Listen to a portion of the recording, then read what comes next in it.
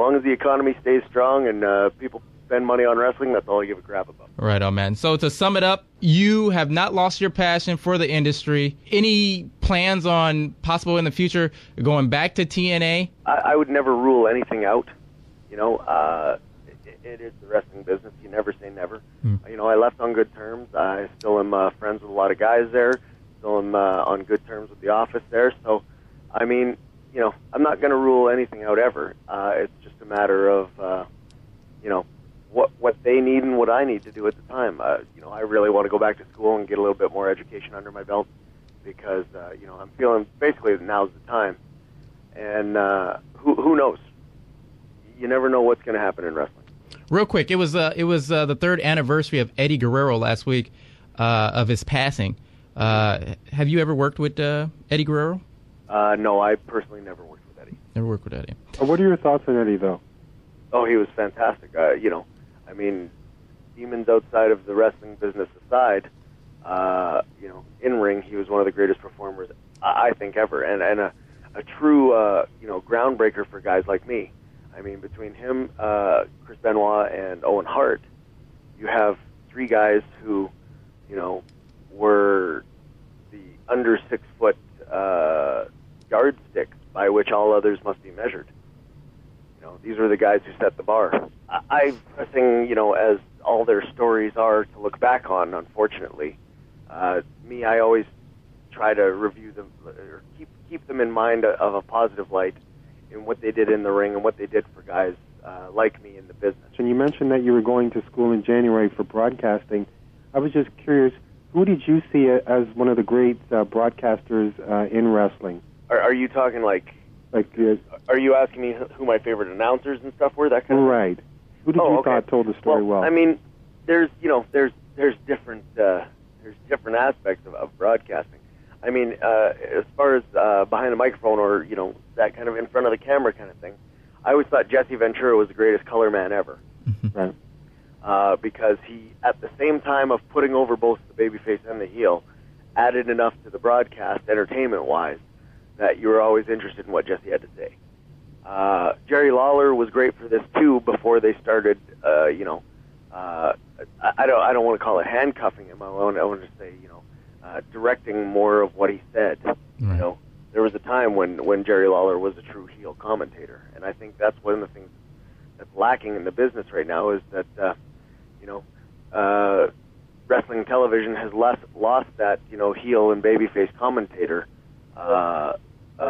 dynamic, and I think that was one of the things that kept people around is that little bit of entertainment. Is that your goal, to become an announcer or a play-by-play guy for wrestling? Oh, absolutely. I would love to do that job. It would be fantastic. I also think that they've kind of lost that authority that broadcasters like Gorilla Monsoon and Jesse Ventura had. Like when Jesse said, Shawn Michaels better make a tag soon or this one's over, you actually believed it, and I think that's kind of missing from today. People now, because the announce team is always hyping whatever the next match is or the main event is, they really don't get involved in the match that's going on as much as they used to anymore. Right.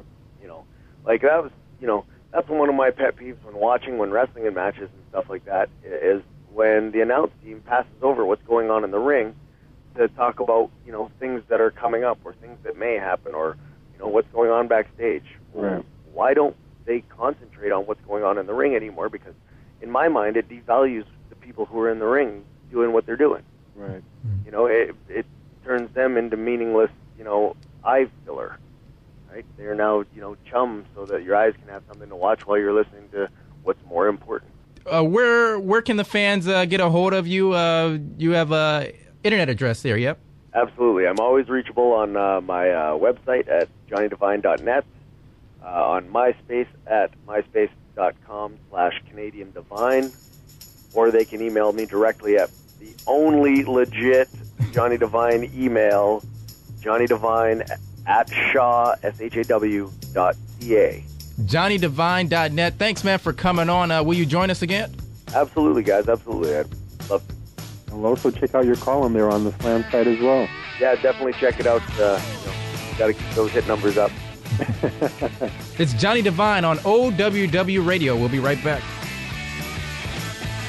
2, 3, take my hand and come with with me because you look so fine that I really want to make you mine.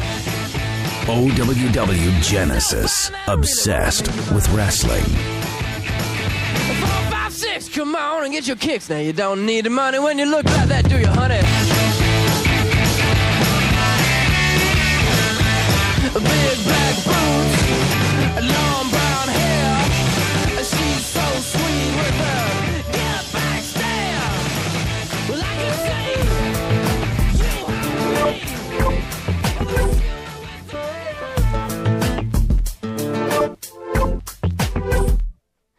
when everything is going wrong and you can't see the point of going on. OWW Genesis, Nick Anthony, Kenai Andrews, OWW Radio. Thanks to Johnny Devine for joining us. Man, he let us in on a lot of things, didn't he? Kenai? Oh, definitely. Devine exposing why he left TNA, as well as what he's going to be doing in the future. What about him not wanting to give much publicity to the rumors that's going around about those guys in, I guess, out there on the web impersonating him? He didn't want to get much into it. Don't believe the hype, I guess you could say. Yeah. Well, the WWE was in England last week. What were your thoughts about that, the whole William Regal? And you know what? In my opinion, he won't keep the belt for much longer once he gets to the States. I would agree. William Regal was a guy that they never really used properly. He should be near the top, but of course we know there's only a couple of spots, and the same guys seem to hold them all the time. He's way overdue for some type of huge championship run for a world title, in my opinion. I thought his moment was coming when he was the GM, actually, of all things. When he seemed to be getting something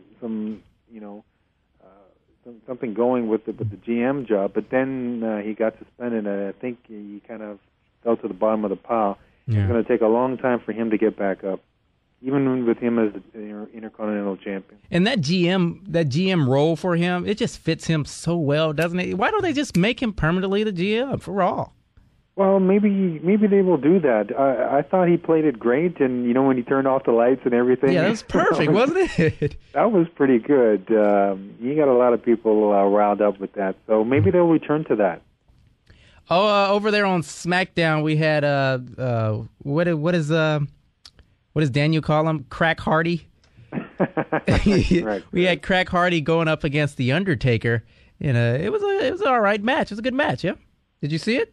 I didn't see it, but I heard it was good actually. So I wasn't surprised though. I always thought that Hardy could put up a good match with the Undertaker. Well, SmackDown it started off with a casket in the ring. The lights are on, the blue lighting is on. Undertaker's giving this speech, and meanwhile he's laying in the casket. Right. After the speech, he pops up out of the casket, and then Jeff Hardy then says another speech.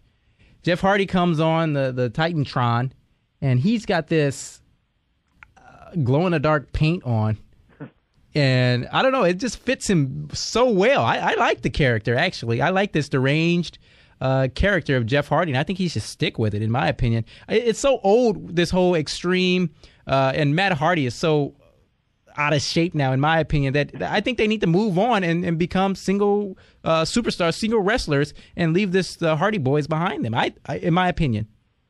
I would agree. I mean, but retro sells, right? I mean, we still have DX coming back every now and then, and I guess they still want to capitalize a little bit with the Hardys while they can.